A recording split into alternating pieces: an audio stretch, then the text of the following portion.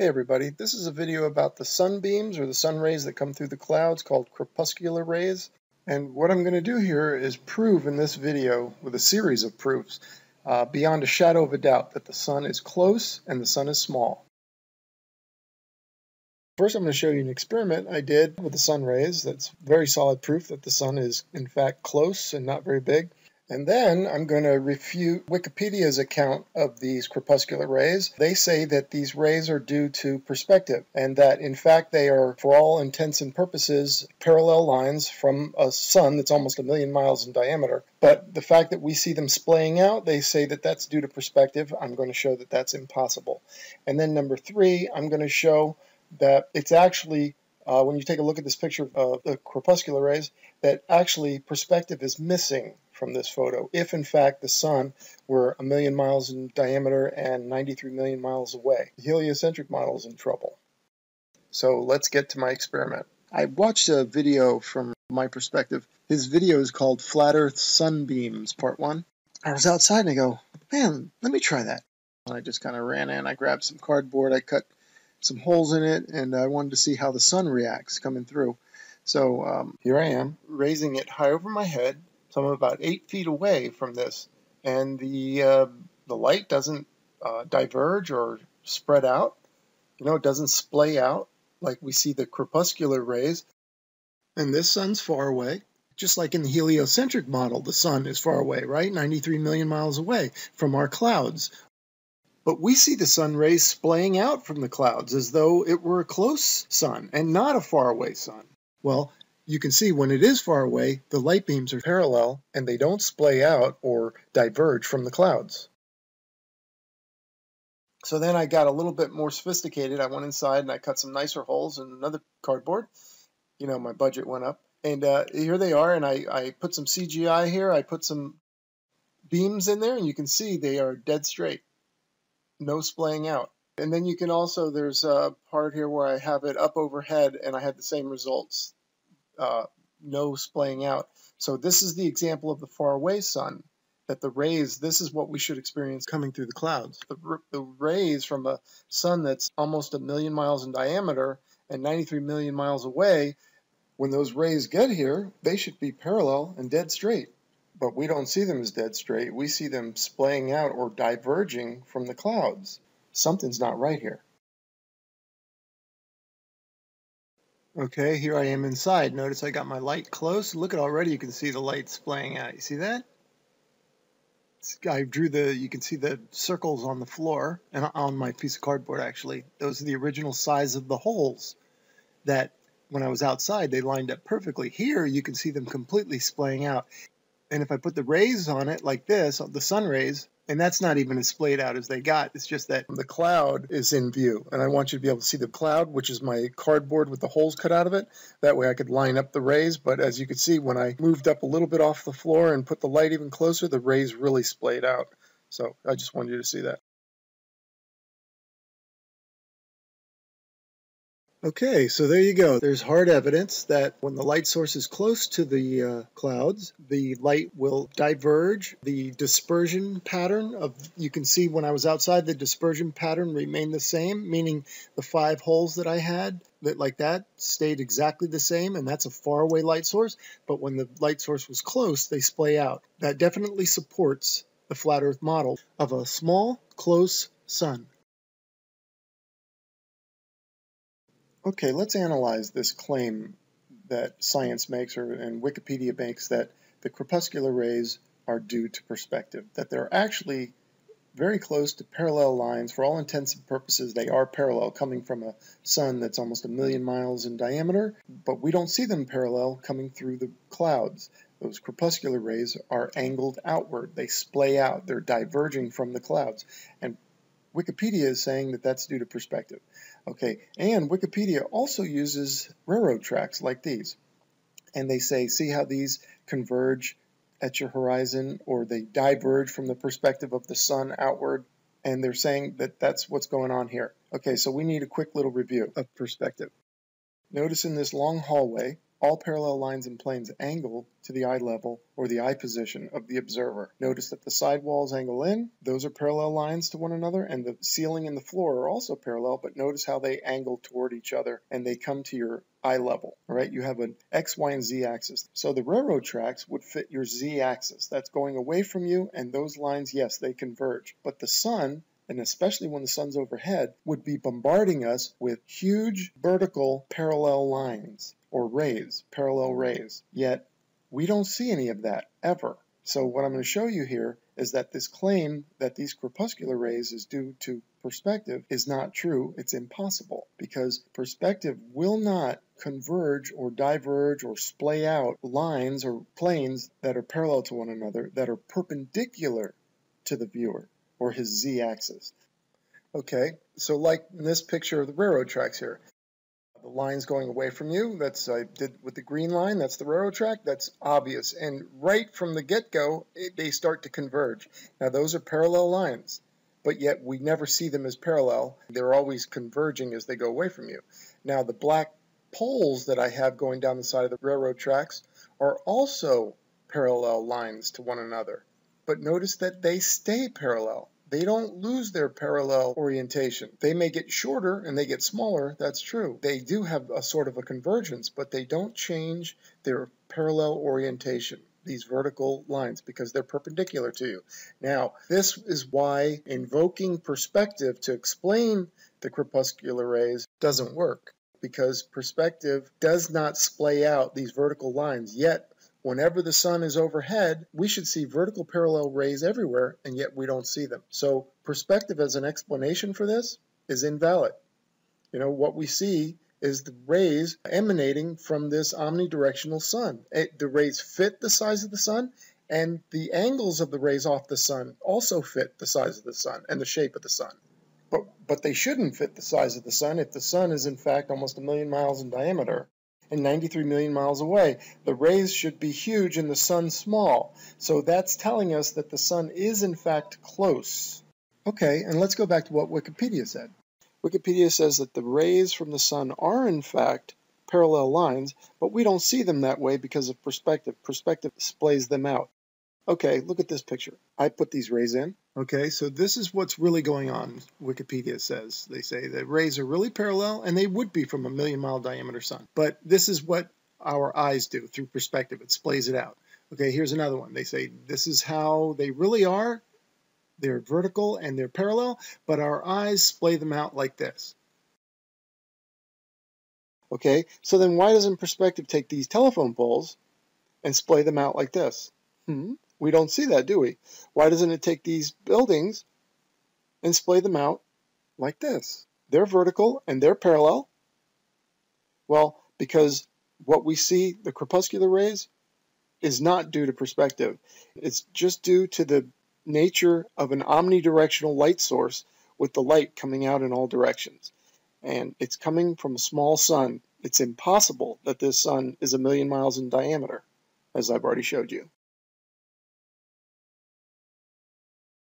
So then if it's not perspective, these crepuscular rays are not due to perspective, as Wikipedia and science in general claims they are, then what are they?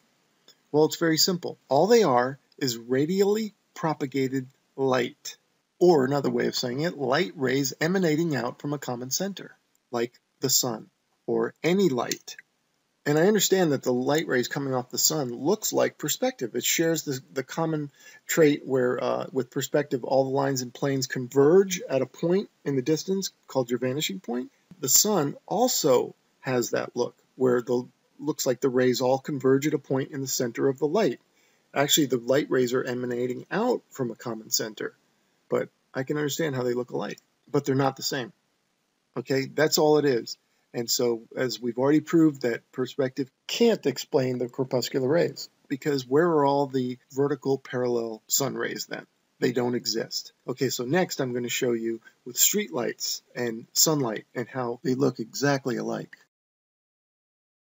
Okay, let's take a look at some light rays. Let's look at how the sun and a street lamp look the same. The one on the left is a street light, and the one on the right is the sun. Okay, notice that the light source and the rays match one another. And with the street light, that light is here on Earth, right? It's right there on your street. And those rays look in proportion to that light. They're also here, right? On your street or wherever you see that light. The sun, they're telling us, is actually far away, but the light rays are close. Like when we see these crepuscular rays coming through the clouds.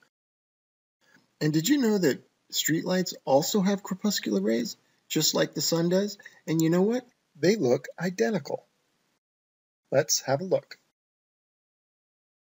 Here on the left, that's a street light, and those are crepuscular rays coming off of that street light, and they look identical. They are in the same proportion as our sun and its rays.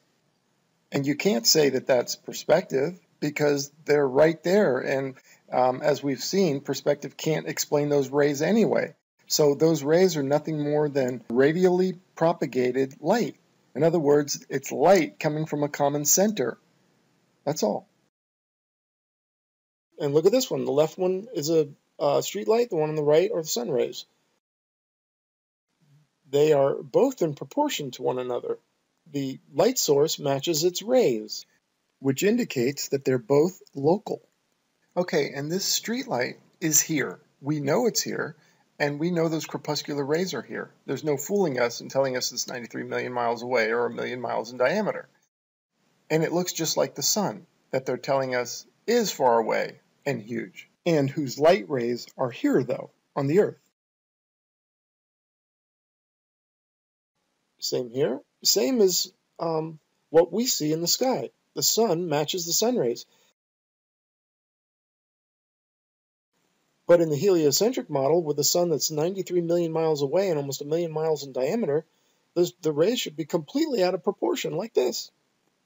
You know, we shouldn't maybe even see the sun. Maybe the sun should just be a blob of light on the other side of our lit-up atmosphere from these huge rays. I mean, we see the sun like it's in our atmosphere, like it's close. But it can't be, according to the heliocentric model.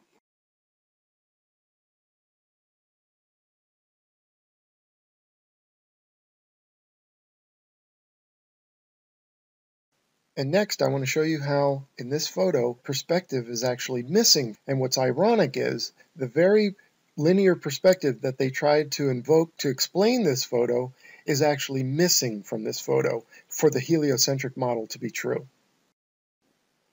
Okay, so what do I mean by that? Well, I mean they invoked perspective to describe or explain these crepuscular rays, the fact that they're splaying out from the clouds, because they had to invoke perspective or something because this picture doesn't work for the heliocentric model. This picture of these crepuscular rays is a problem for their model because the sun is supposed to be 1 million miles in diameter. But the problem is they've invoked perspective, but perspective doesn't work because, as I've already showed you, it doesn't explain the parallel vertical lines that we should see all over the place. Perspective will not splay those out, right? So these vertical rays should be everywhere, the parallel vertical rays, but we don't see them. The perspective that's missing is like the sun is out there and it's almost 1 million miles in diameter, right? So its sunbeam, it shoots out a sunbeam, and that sunbeam is 100,000 miles wide, let's say. But what we see from here looks very small, right? But not when it gets here. When it gets here, it's going to be massive, okay? But yet, look at these sun rays coming through the clouds. They're small, they're skinny, they're tiny. They match the local sun that we see in the sky here. So that's what I mean by perspectives missing. And let me give you a couple of real-world examples to help you figure this out. Okay, now imagine you're at a football game, an American football game, and you can see the player, the quarterback, down on the field.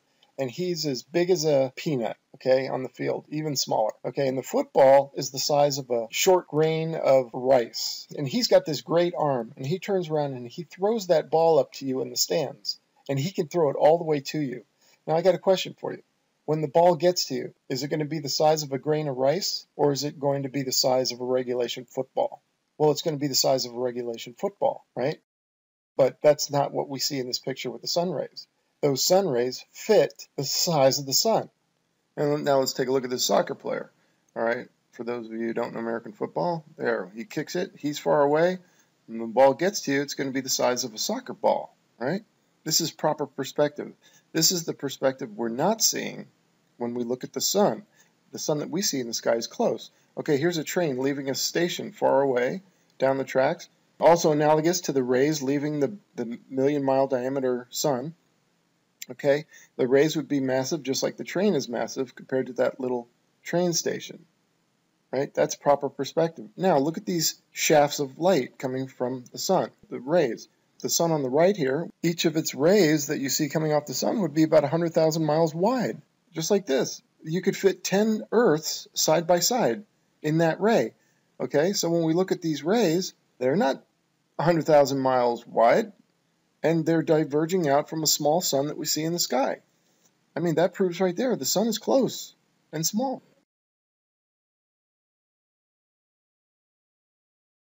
Now, I know somebody's going to seize upon this and say, hey, wait a minute, but we don't see perspective with the sun traveling over the flat Earth. We should see it shrink to a dot and disappear. We don't see that. Well, I was going to save this for another video, and I maybe still will, but let me introduce to you celestial perspective. It's different than regular perspective that we're used to every day. Regular perspective, we see a train on the tracks, and as it goes away from you, it gets smaller and smaller and smaller until it disappears.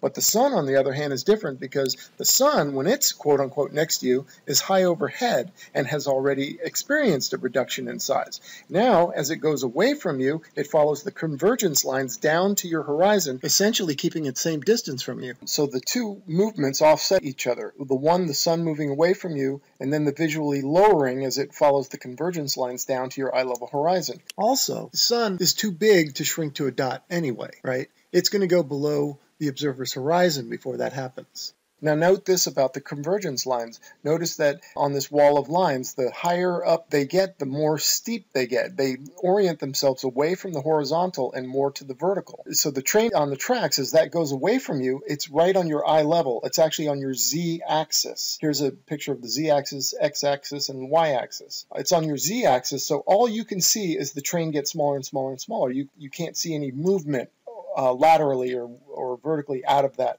plane.